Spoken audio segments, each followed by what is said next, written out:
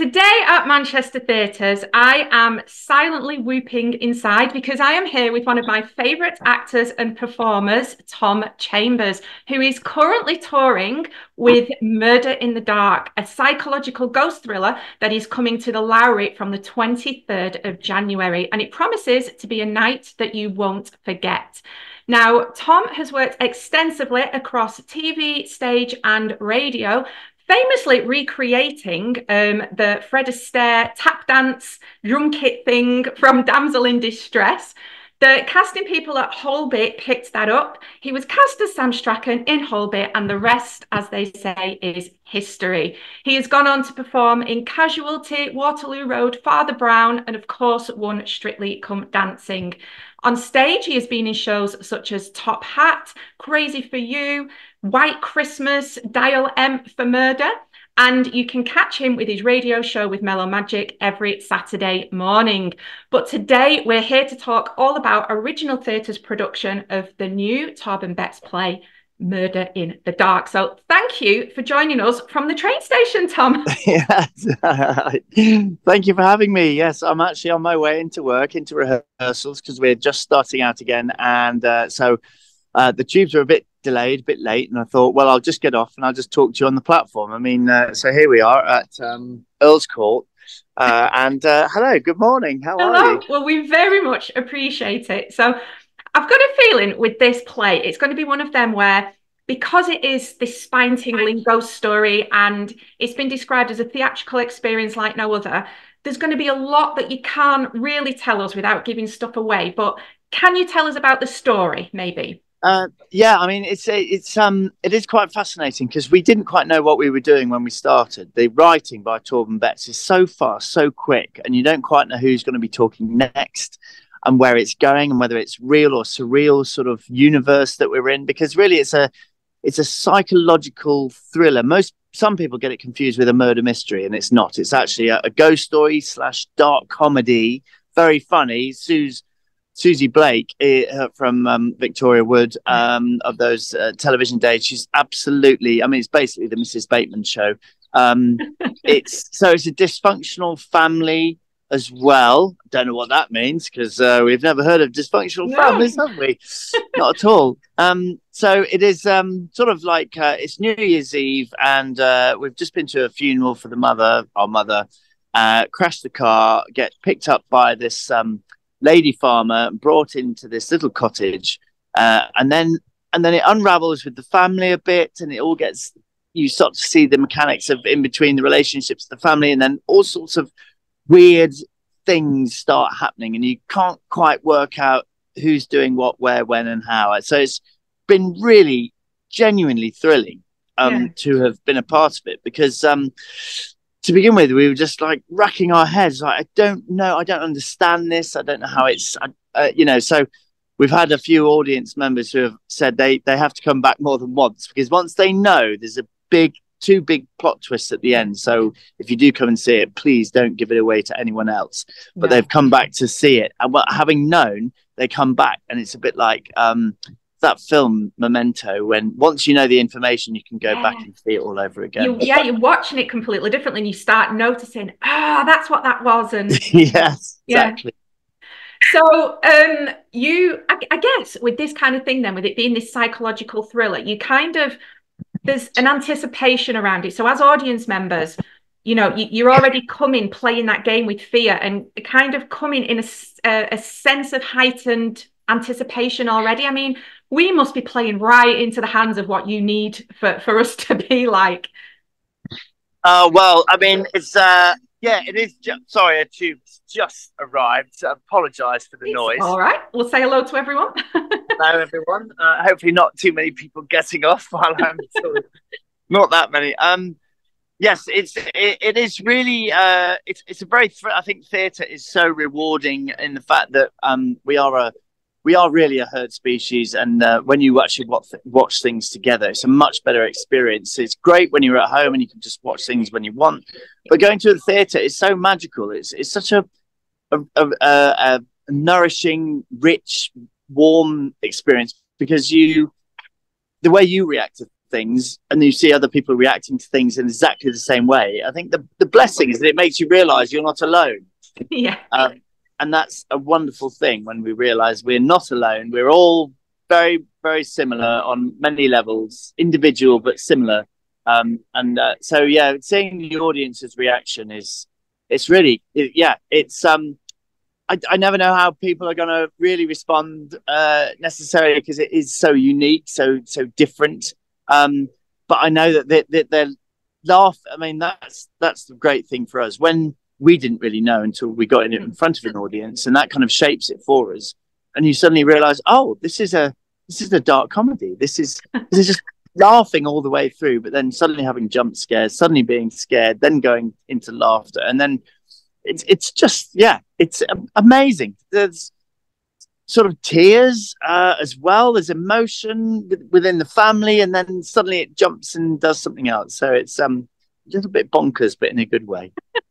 It sounds brilliant. And your character, you're playing Danny, who is this kind of ex-boy band famous singer type person, but he's got his own demons going on as well. So what can you tell us about him? Danny has had a life where he's had his 15 minutes of fame, and it went to his head. You see the types of people where it goes to the head and the types it doesn't. And unfortunately, it went to Danny's head, lived a life of Riley, was, kind of flying around the world. And you don't obviously see any of this, but it's just about, on reflection, that he realizes all the mistakes he's made in his life. And therefore, the dysfunctional family is between... Sorry, another tube turning up. It's between his son, his wife, or rather ex-wife, and his girlfriend, and it's kind of like his conscience, and he's hoping to, after his mother's funeral, he's really hoping to kind of patch up, make amends, and kind of reconnect with his family. Yeah, but. That's when it's it go well. That's when I can't say, but it's really immensely interesting. That's when the proverbial hits the fan.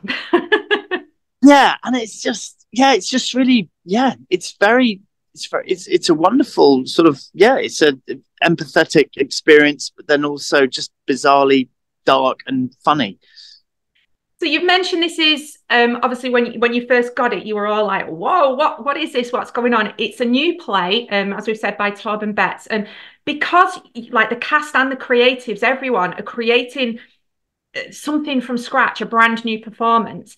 Is there kind of a roller coaster for all of you in that of, "Whoa, this is such an honor. This is really exciting." To what are we doing? Yes, like it is. Pressure. It's really exciting. Such an honor to be part of something that's brand new, never been done before. It's a world first, world premiere, because they're all new things. I mean, we love things from the past that we know have stood the test of time, and we really enjoy seeing new productions of old shows. But to be part of something new when it's exciting, that it's a mystery as to whether it's going to be a hit or not. And we've been pleasantly surprised that the audiences have absolutely loved it. So that's a great relief, because you also don't really want to be part of something that's a complete flop. So yeah, it is nerve-wracking, but exciting at the same time. And the sets and the lighting for this, I've heard that they're almost like a character in themselves, because they're so intrinsically linked and important to what's going on. I know you're not going to be able to tell us anything without kind of giving it away, but is there like magic and illusion involved? Are we plunged into the dark? Yeah, I think it's not kind of smoke and mirrors. It's not too much, but it's very seamless. It's kind of like as sort of a painting artwork of just how it blends and merges from one thing to another. And there's kind of there's secret sort of things going on within the set that you're unaware of until it happens. So it's thrilling for an audience, and again for the reaction as to, there's a few reactions from the audience on the Instagram Murder in the Dark Instagram page, So you can see some of the reactions that the audience have had, and it's wild. It's like a theme park kind of wildness, depending on the demographic of the people who are in. Because I think that particular night we had quite a few younger crowd in who were probably heightened to being jump scared. But yeah, I think for me the most wonderful thing has been the kind of the you can hear the audience really listening, and like a pin drop, but then I just love the laughter when we're doing something so serious and sort of emotional or trying to make amends, and the audience are laughing. I think that's great. It's such a juxtaposition, it's such a contrast to how you think it's going to go. And I think that is one of the, because it is this psychological ghost thriller, as you've said, but then for me, like, Victoria Wood's one of my iconic heroes. I just love her. And so to know that Susie Blake is in this, and knowing that she's going to be bringing that humour, I mean, that is as much a pull as anything for like a generation of people. She's brilliant. She's like a songbird. She's absolutely amazing. She's the youngest 73-year-old I've ever met. You should come and watch just to see her and see how, oh God, it's like she's floating and dancing with her voice. It's brilliant, absolutely brilliant. And your character is a singer, and we know obviously you've got a gorgeous voice. Do you kind of sing anything in this at all, or? Well, you know, I mean, it's not a big thing, but yes, my brother and I in the story, my brother was also a singer. We were a duet together until Danny ditched him and joined another band, which is why there's some the angst between them. But we do pick up the guitar and have a very small little sort of song together, which he wrote. Yay. Yeah. Good. So there's a little bit, yes. Tiny bit, yeah. Oh, good. And just before I let you go, my confession is that I jump at anything. I don't do well with scary stuff. I am coming to watch it, but I just need a little bit of preparation. Like, on a scale of 1 to kind of squeaky bum time, do I need to bring my teddy bear? Yes, bring someone to hold on to. Either or just tell the person next to you, if I grab your arm, don't worry. Yeah. But yes, definitely. Yes, bring something just slightly comforting. Yes. Okay. Yes. Oh, thank you so much for taking the time to chat with us on the train station. Really appreciate it, and the intrigue around this show is just fascinating. So I guess the only thing left is for people to book the tickets. Come along.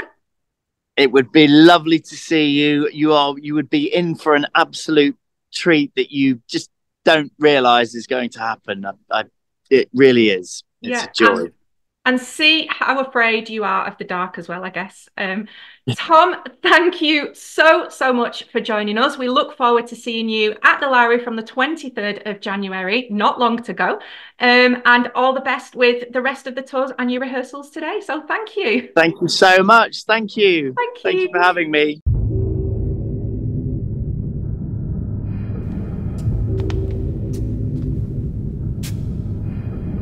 You've always been afraid of the dark.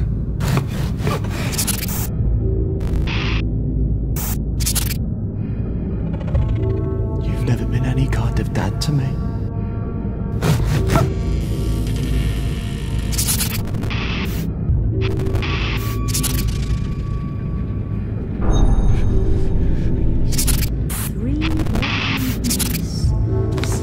You don't deserve me.